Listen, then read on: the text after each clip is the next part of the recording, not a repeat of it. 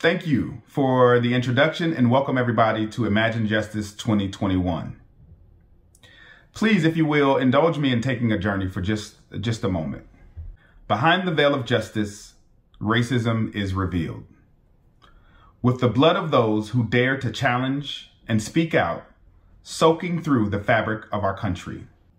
The shifting of this reality seems to be remembered mostly by landmark cases like Roe v. Wade, Brown versus the Board of Education, or generational shifting legislation like the desegregation of our country, the emancipation of enslaved people, and most recently, the expansion of hate crimes are often fought in courtrooms and chambers, boardrooms, and even sometimes golf courses.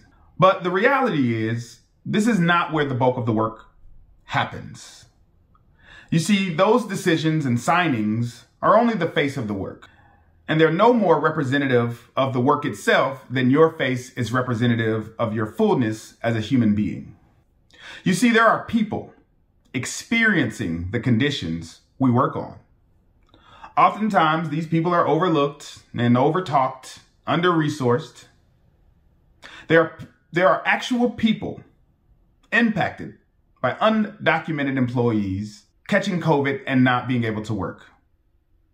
There are children without parents because they've been sentenced to life in prison for nonviolent offenses.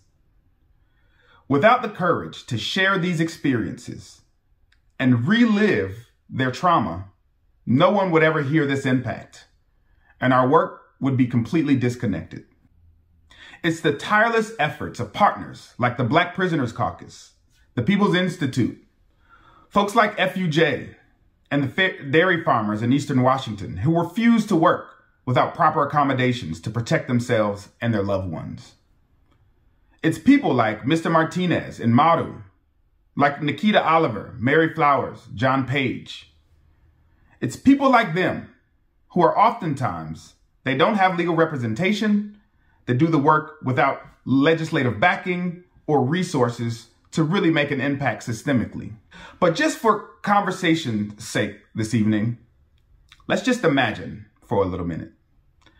Imagine if justice worked for everyone.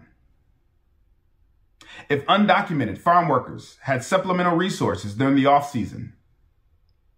Imagine if farm workers and incarcerated people alike actually made a living wage. Imagine if incarcerated people who were gainfully employed by the companies that benefit from their labor.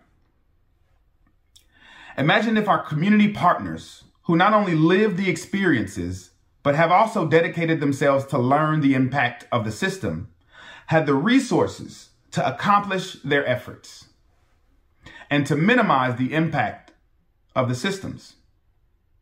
Imagine if they had a statewide legal aid network. Imagine if they had a legion of legal support and lobbyists acting not just on their best interests, but with the recommendation and direction from a place of experience. Impacted people don't really have a choice to be impacted or not. They are all in whether they want to be or not. All in. Let's think about that for a minute. That's the cost. That's the bar that's been set. Because the people that we represent and who are impacted by these systems, they are all in. I ask you today, what are you willing to invest?